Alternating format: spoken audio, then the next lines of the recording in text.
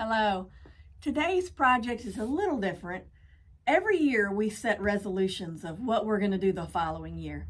Well, last year my resolution was to get into my projects, my unfinished projects, and finish them. And hopefully by the end of the year, I knew I wouldn't have them finished because there's so many of them, but I would have a good few of them, good many of them finished. Didn't quite work out like that. January 1st, I finished a quilt, and it's hanging right here in the shop above my head. January 2nd, I finished a quilt. They were pretty much along the way, so it wasn't a whole lot to do to them, but it was work. So I got those two done.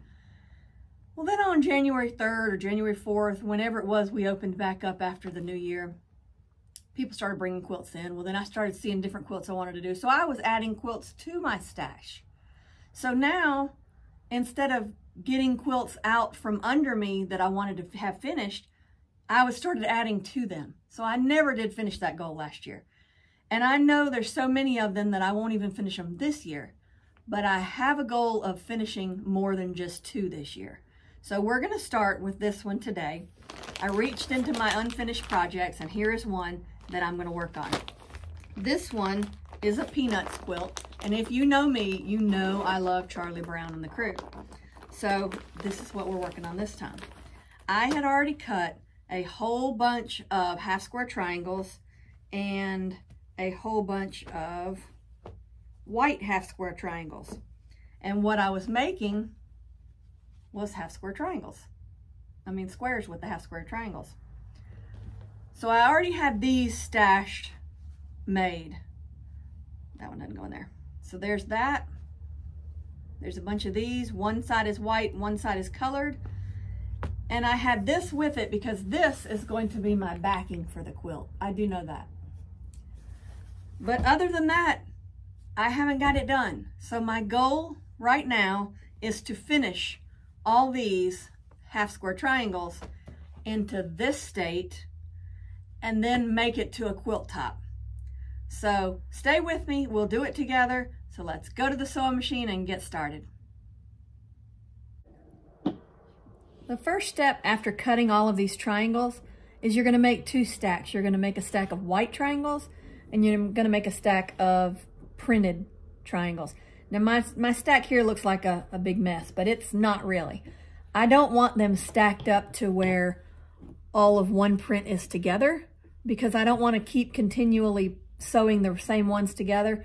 I want it mixed matched. So I want to pick one of these, and I'm going to pick one of these, and I'm going to pick one of these, so that when I sew them together, they're going to be miscellaneous through the stack and not all of one print together, so that I can just grab them and sew them, grab them and sew them on the next step. So I'm going to take one print, and I'm going to take one white, and I'm going to put them right sides together, lining them up. I'm going to take them to the sewing machine, and I'm going to sew a 1/4 inch down this long side of the triangle. So I'm going to do a 1/4 inch seam allowance. And when I get to the end, I'm just going to leave it alone, and I'm going to string piece them and cut them apart at the end. So I've got that one almost done. I'm going to grab another one, right sides together, line it up.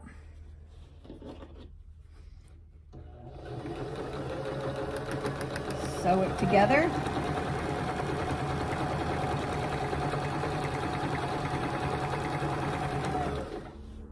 Grab another one. They like to stick together.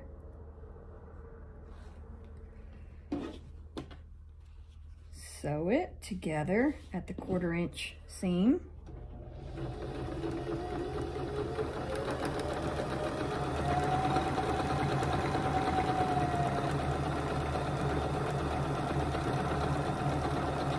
And I'm going to keep doing this until I've run out of my white squares and run out of my my white triangles and the printed triangles. I don't know how many I did because, like I said, I started this project years ago.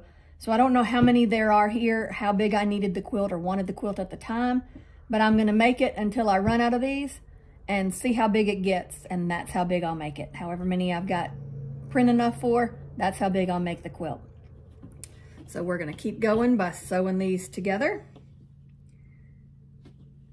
Stay with me here and I'll keep doing this, and then I'll come back and I'll show you the next step.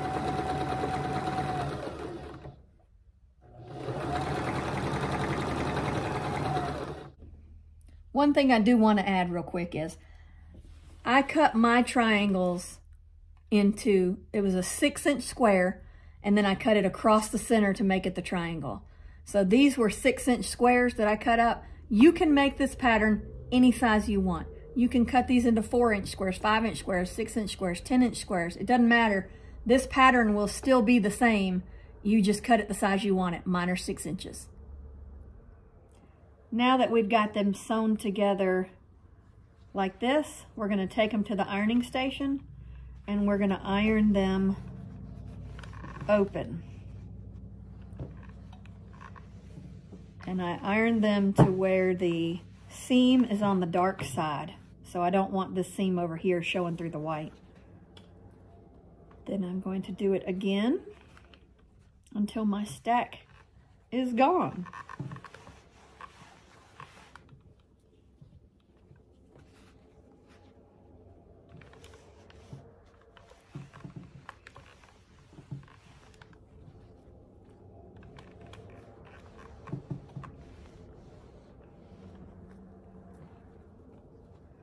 I don't want to bore you with this step, so I will come back to you in just a minute. I'm just going to keep doing this until I am done with all of these units and they're ironed flat like this.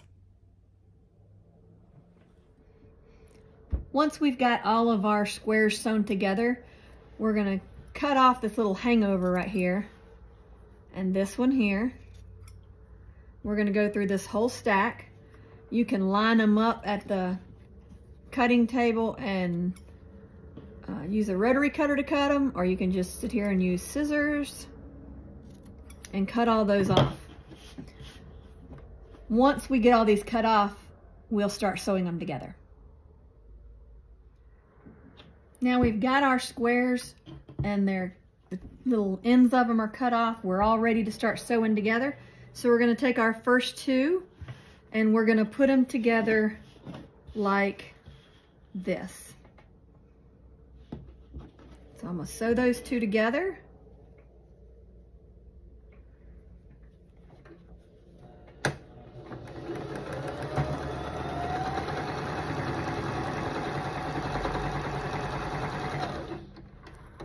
Then we're going to take it out of the sewing machine, open it up, and it's going to look like this. We'll press it in just a minute, but that's the first one.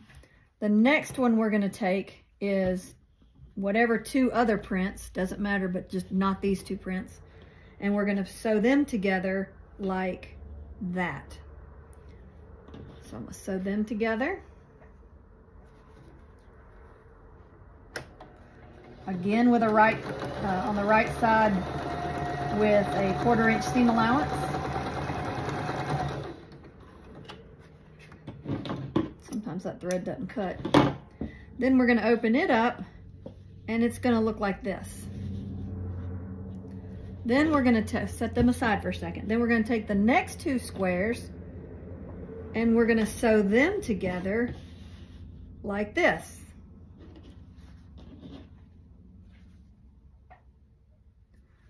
Stay with me, it'll start coming together in just a second.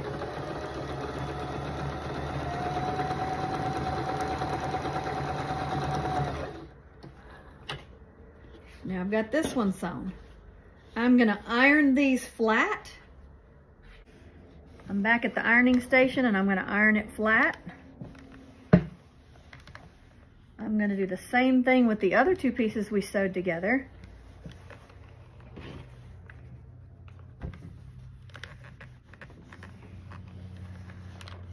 And then we're going to take them back over and sew them together.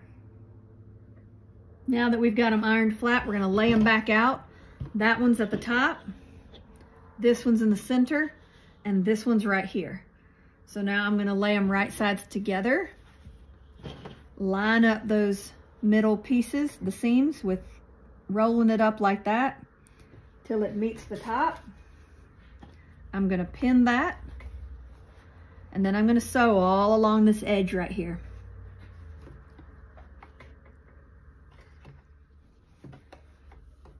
I'm going to sew with a 1/4 inch seam allowance,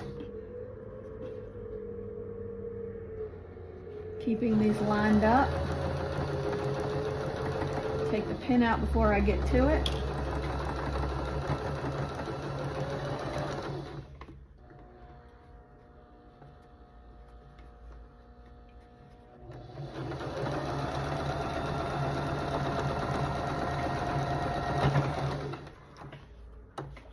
Take that one off, open it up, and it will look like this.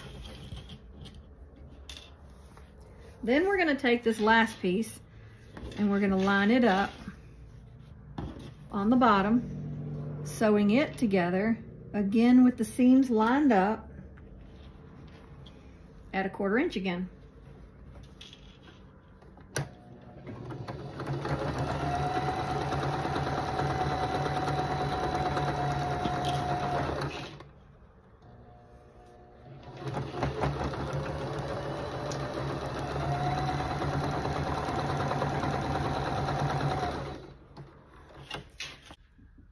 And now what you've got is a unit that looks like this. Top, middle, bottom. And we're going to keep making these units. When we put them together, I'll show you what it makes. But what we're going to do is take these units, sew them together into this format. I'll have a bunch of this size section, and then we'll sew them together.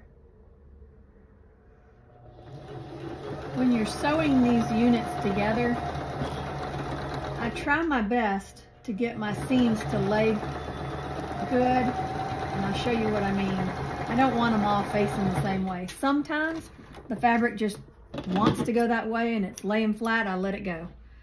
But for the most part, I try to get one seam going one way and one going the other so that it lays flatter right here in the bulk of the seam.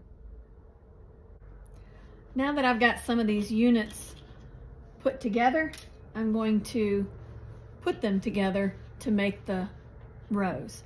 So here's one unit that looks like this.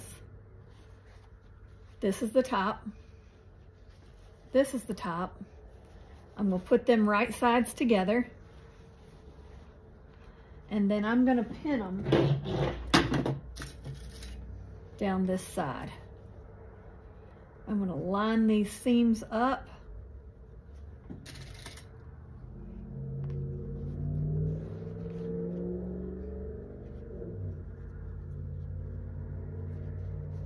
And very carefully, I'm going to pin these and then go to the sewing machine. Lining all these seams here up.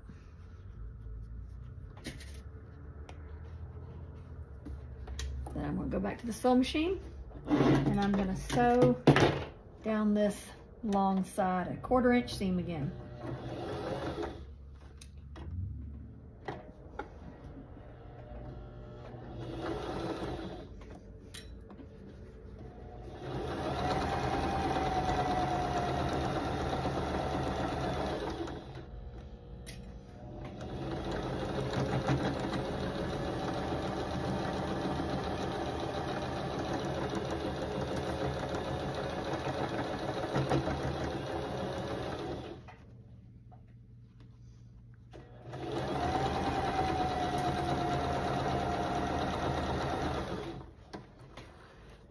Now that I've got these 2 units together, you'll see what it looks like.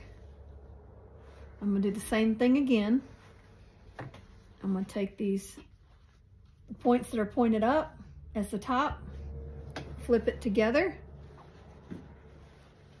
line it up. You can pin it if you need to, or don't if you don't. Line these seams up.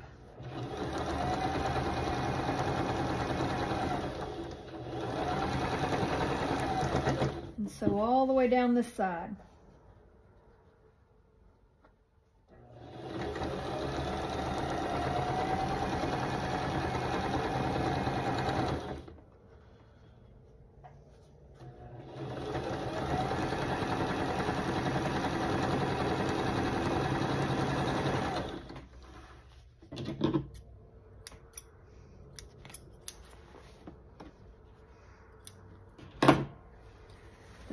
the same thing again. I'm going to grab another unit.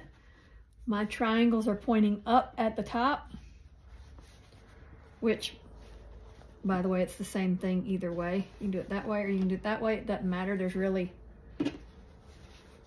no correct way, except I don't want these two yellows side by side, so I'm going to put it this way.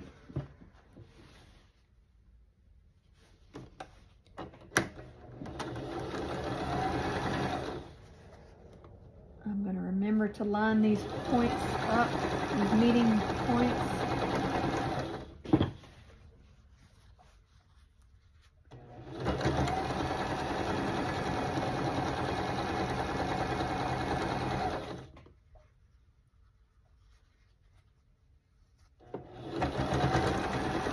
So all the way down it.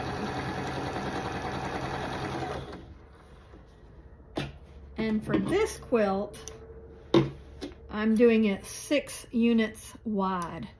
So this being a unit, I'm going to sew 6 of these together to make a row. And when I do that, I'll come back to you. Now I've got 2 units like this that are 6. This was 1 unit right here.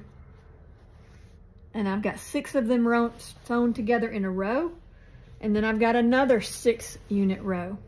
So I'm going to take them and put them right sides together, upside down, and I'm going to sew the 2 rows together. And I'm going to do the same thing where I pin right here at these points where they meet. I'm going to go all the way down and pin these all the way down this row. And then when I sew them together, you'll start seeing the pattern of what the quilt's gonna make. So let me pin all these down the whole row, sew this line on, and I'll show you what it looks like.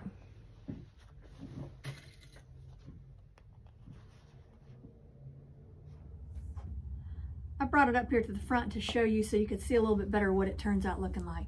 This is your 1 row from the back, and then this is what it looks like when you open it up and you've sewn it together. It starts making this pattern. Hope you can see it good. Turns out real cute. See the weave look? And now I'll keep sewing until I get more rows and as big as I want to get it, and then I'll stop and I'll quilt it. So stay tuned and I'll show you what it looks like when all the rows are sewn together. So these were the units that you put together into rows like this. Then you added another row and another row, and it turns out like this. So this is what the quilt's going to look like. Now to iron it and get it on the long arm. Haven't decided how I'm going to long arm it yet, what design, but I'm liking the look of this one. So one project out of my UFOs is finished, and now to start one of the other ones. There's plenty to look through in that stack, so one project done. And there you have it. So like always, like and subscribe. Let us know if you have any questions or comments or need questions answered or anything. Let us know. We're here to help you. And until next time, happy quilting.